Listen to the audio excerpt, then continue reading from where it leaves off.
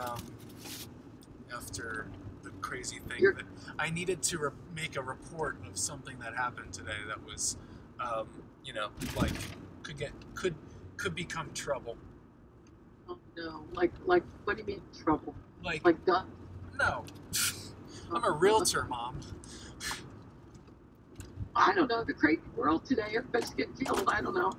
They're fucking the subway. Did you hear that a woman was hit by lightning in Palace? She and her dogs killed. Lightning strike. Lady. That's just a nice lady walking her dogs. Yeah, Dead. sounds crazy. But I don't know what it has to do with anything. So before you hear from anyone else, and I don't want to like get like a call like about of condolences. It's really hard reception. I can barely hear you. I can barely. How about now? I'm going through a weird area. Oh shit! Because every word is like I can barely hear. Okay. Time that you could call. No, I don't have time tonight. Okay. Yeah. No, I needed to call you before. That's what I was trying to tell you. That's why. So I said I'd call you later, today, but yeah, not in the evening. But anyway, okay. So that's what I did. You were gone for like 2 hours. But before you hear from anyone else, and I don't want condolences, but one of my bearded dragons died. Oh. We had to put her down at the vet. She was very, very, very sick. God, well, they're very fragile, aren't they? Not normally. I mean, no, not normally. Like they do require certain things, but so long as they have those needs, they can live as long as a cat.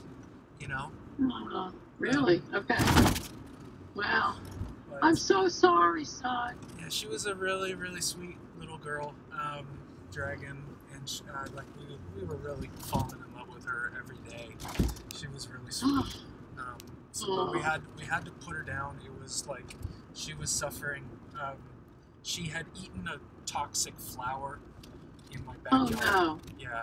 Oh no. And we didn't really notice it was a problem until she pooped it out, and then her health declined super fast after that. Yeah. When did this all happen? I put her down yesterday morning. Oh, I'm sorry, son. Yeah. I know how attached you are, and my heart is breaking for you. I'm sorry. How long did you have her? Just since I think she was born in February of 2021, and I think we bought her in April. Oh, okay. Maybe something like that. No, maybe May of relatively 2021. new. Yeah. She was only a year and like 4 months old. So it sucked. But and then I also had I lost a really, really, really important transaction over some really greedy people, and it was something that could fuck up some big money I had coming to me. I might not be able to make now because of the seller's situation. They only have so much time to purchase the house, and if they can't, then they can't afford the new interest rate. So it could have screwed me out of a lot of money the other day, and I did a lot of work for this job, like so much work. And Right, I just lost a $200,000 job. Oh, so what you were telling me about forever? Yeah. I've been on it for a year and a half. Yeah. He fired me. He let me go yesterday, and said he needed to make a change because I wasn't delivering the stars that he needed. I can't make an actor say yes. I got it. And all these famous people, they all turned it down. The only one that said yes is Kiefer Sutherland. So anyway, I'm gonna get money out of him. I'm not gonna walk away for a year and a half's work. I'm gonna get something. Yeah. I'm not gonna get my $200,000, but I understand what you're feeling, and it's horrifying. You'd better. Yeah, no, I know. I have nothing, to lose. And he has everything. Dad said if I wanted to be a bastard, I'm a Teamster. I could shut down the production and say he owes me money. I don't have a written contract though, but I did send my my quotes and my what I wanted for the show into the producer, so they have that, and I have years of work. So Wow. it could go into a big ugly thing. If you don't have a contract, I don't have a contract. I trust. You know what? I'm still one of these idiots that trust. I figured William Friedkin, the director, is not going to screw me. Oh well. William Friedkin is what? What did you say? My phone dropped. William Friedkin is what of? He was the director. He's an Academy Award-winning director. Yeah. I did 12 Angry Men with him. You know, and so we have a relationship. He was really nice about it. He just said, you know, I need to get this cast, and you're not getting it cast. I said, I'm doing everything humanly possible. And Bryan Cranston passed about an hour and a half ago. Robert Downey's not available. I mean, those are the kind of names that I was trying to get. You know, Jesus. So, yeah.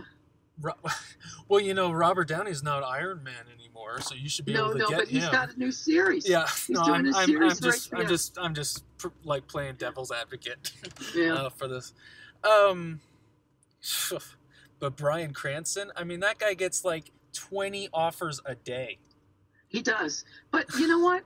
I know him, and he's a good guy. He actually, I sent the offer on Monday. He read it and turned me down today.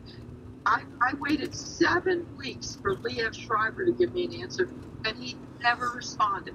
He just blew us off. I mean, that's what's going on. I don't blame Billy Friedkin, really frustrated. I mean, this is a Pulitzer Prize winning piece of art that everybody, and he's an Academy Award winning director. Plus, Guillermo del Toro is going to be on set with this project. So I had 2 directors who won Academy Awards, and I couldn't get cast. So I understand. He wants to try to get somebody who can get a cast. God wish him well. I'm not upset. I just want to get some money out of it. I won't get my $200,000, but I'm going to get something. It'll help us. It'll keep us surviving for a little bit. Yeah. I want to make sure that if you're okay with Jaden, I'm going to buy the tickets. Yeah, no, I told you. That sounds fine. Now we'll be fine with it. She loves Jaden. I haven't, like I said, I haven't had a chance to tell her in person or over the phone or anything yet, but especially because she had just lost her phone for like the last hour and a half. Oh no. But so anyway, yeah, I've been having a pretty shitty week, but it sounds like you've been having a shitty week as well. And so I assume think it runs in the family. Yeah, so I assume you wanted to talk to me about the bomb you dropped on me this morning. Well, yeah, I mean, here's the thing. I don't want to do this. And if this job had happened, I could have survived for the next 5 years and kept the house. By then, we would have owned it outright. Right. But so that's why I was truly, my goal was, I know saving the house. Yeah. And not having a mortgage. And even if we didn't live in it, it would be a $5,000 a month income. So there were a lot of pluses to it. And if once I sell it, I'm never coming back, you know. So I realize now that I have to have some money coming in. I'll see what I get out of this dead project that I'm no longer a part of. Well, and you know, I think I told you a little bit over text, and but what is going to happen to real estate values when one of the most valuable resource known to man does not exist in the state of or the lower parts of California? What is that house going to be worth when you cannot shower, when you cannot drink water, you have to import water from like the Great Lakes? You know, what is it going to be worth? Like you're saying you're going to be able to get $5,000 a month rent from that house when that happens? I don't think so. Well, that's what I'm getting now. Yeah, you're getting it now, but it's going to be worth less and less and less. She wants to stay. I mean, the one thing about the great thing is that Valerie is a phenomenal tenant. She pays 3 months in advance. That is why you should offer her an REC. What's an REC? A real estate contract, so that she becomes the legal owner of the house, and she is responsible. She doesn't want to. She doesn't want it. But if she wants to stay forever, then why would she waste her money? No, listen, let me tell you. She's there for now because of her job. Her daughter and son moved to San Diego. Yeah. They want her to come to San Diego. So ultimately she will move. But in the interim, she loves being in the house. She likes the neighborhood. She likes everything about the house. Well, if you have a real estate contract on a house, if you are the legal owner of that house on a real estate contract, you can still sell it. It's not like you can't sell it, you know? You can sell it to another person. I know. I'm just not, like, I think, God, I paid 50% of the mortgage already. It's all 50%. There's almost done. I was like so proud that I've done this. I have good credit. My credit rating is like 840. I have no credit card debt. The only debt I have is a $287,000 mortgage. Yeah. Period. So I was doing really well, and I thought this job was like an answer to my prayers. I get it, but the thing is that you're not taking into account is that there's something that I know that I don't think you're taking seriously enough.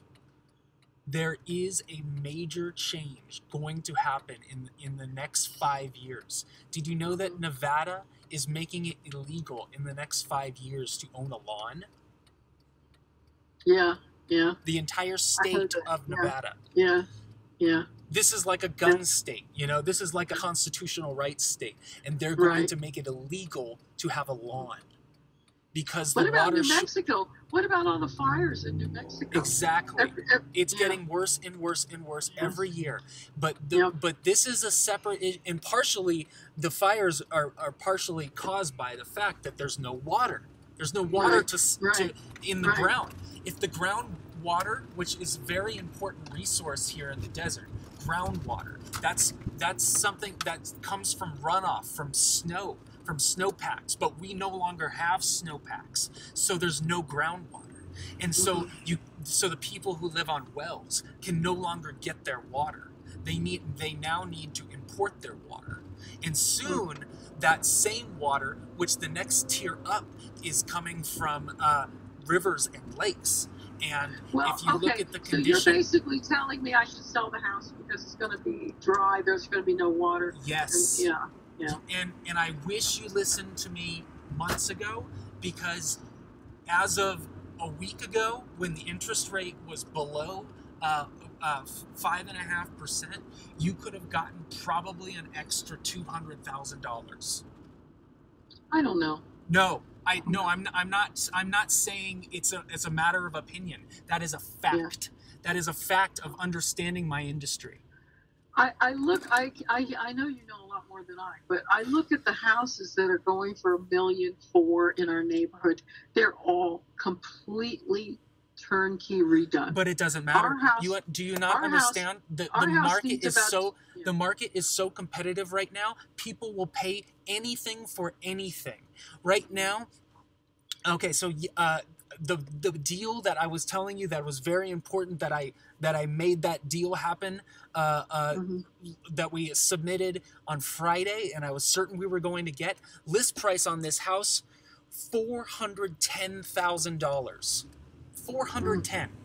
My buyers offered $465,000. I told them no worries at all. This house will totally appraise. This house is way undervalued for this neighborhood. And what happened? And then the listing agent called me the next morning to say that she is so overwhelmed because she's been getting inundated with offers, and she said she thought she priced it well, and the seller said that she didn't want to sell above $410,000 because she didn't want to be greedy. She just wanted to get out of the house and then move like wherever the hell she's moving or whatever. Oh, geez. And then like she gets 10 dozens of offers, and they're all like $50,000 over list price. Now she's like, oh shit, now I want $465. And then so her friend who is a realtor, now get this, her friend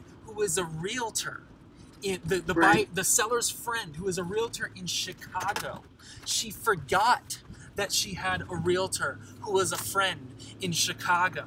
And so she tells the listing agent, who she already had negotiated contractual terms with, that she says to the listing agent, I want you to cut in my friend who is a realtor in Chicago, who I've known since I was in my teenage years.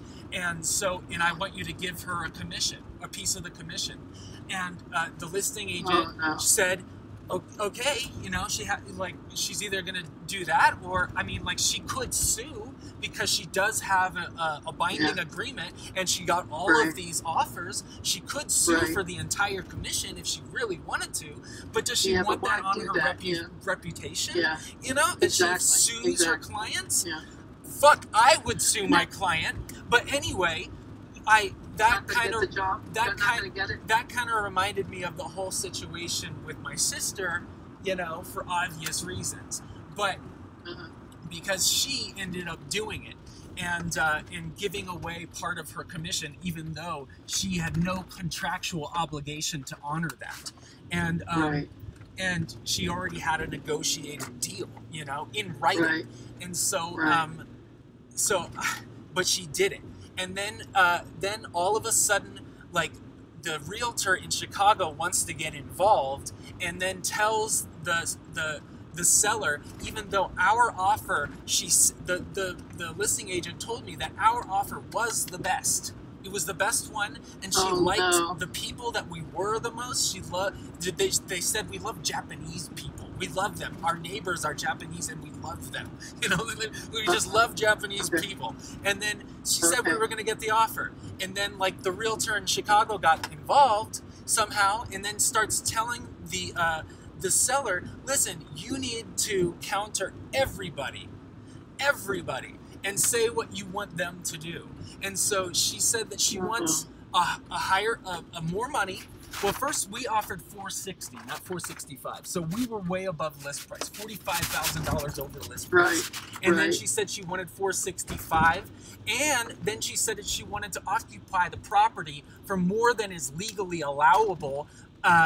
Otherwise, it's a violation of mortgage fraud.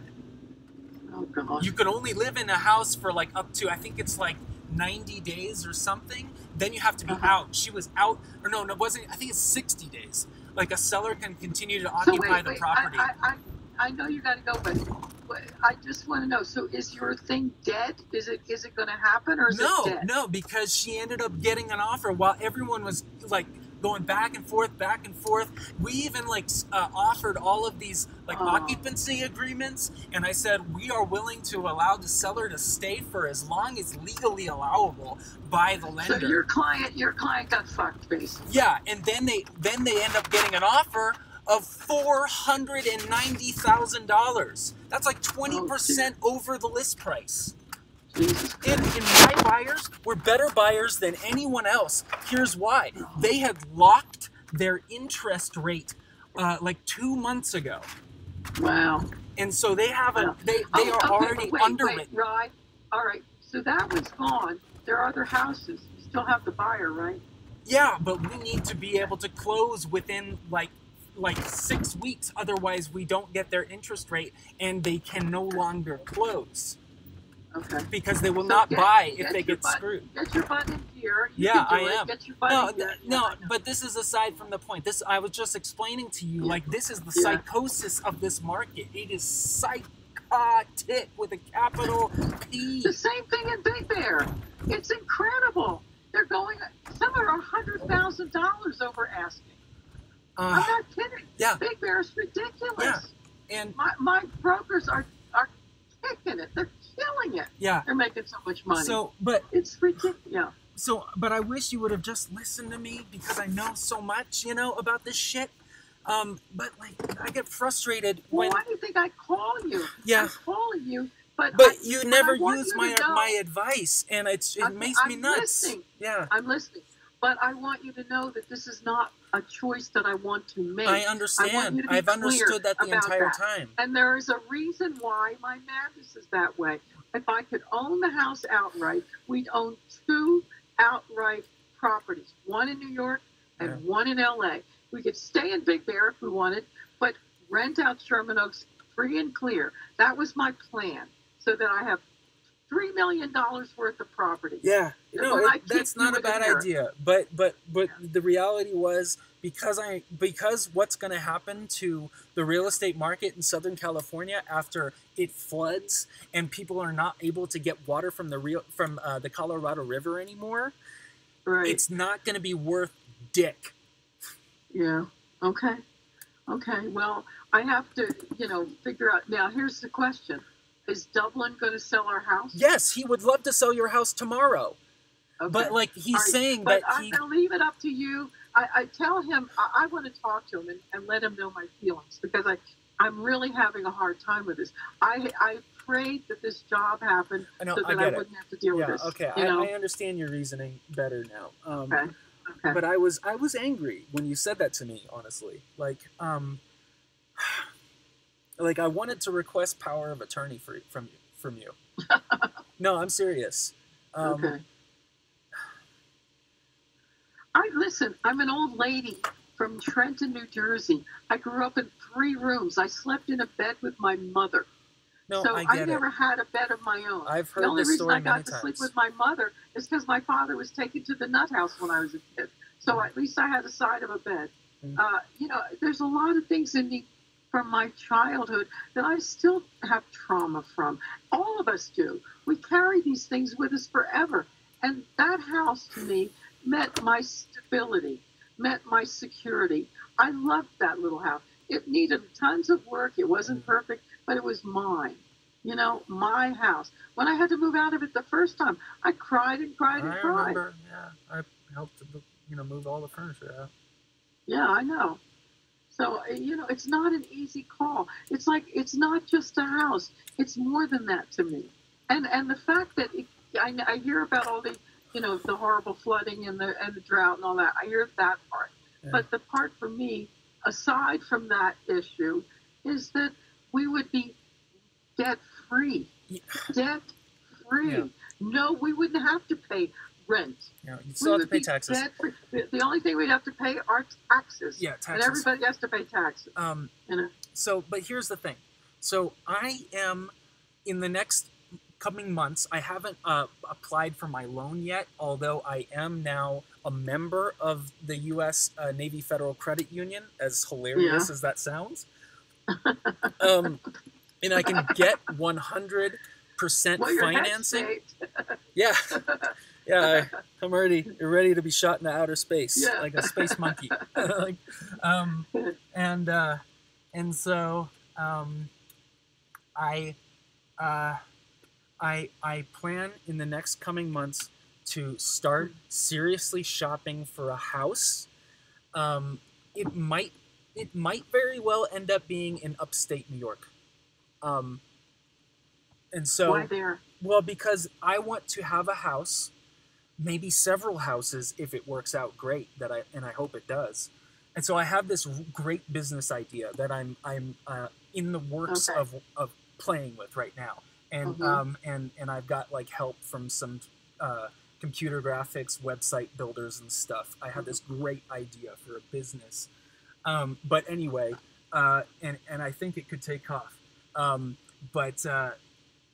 So I upstate New York is pretty beautiful, you know. I'm telling you, I am going to buy a minimum. Judy is, yes, Rhinebeck, right? Rhinebeck. Oh my God! Well, I'm going to buy at minimum one property for myself along the Great Lakes. I don't know which state it's going to be in. There is one that now and I really like, and it was reduced by some crazy amount the day after the interest rate went up. It was reduced by $30,000. I think it's still on the market. And it's in New York on a river, a beautiful river with a hot tub below it.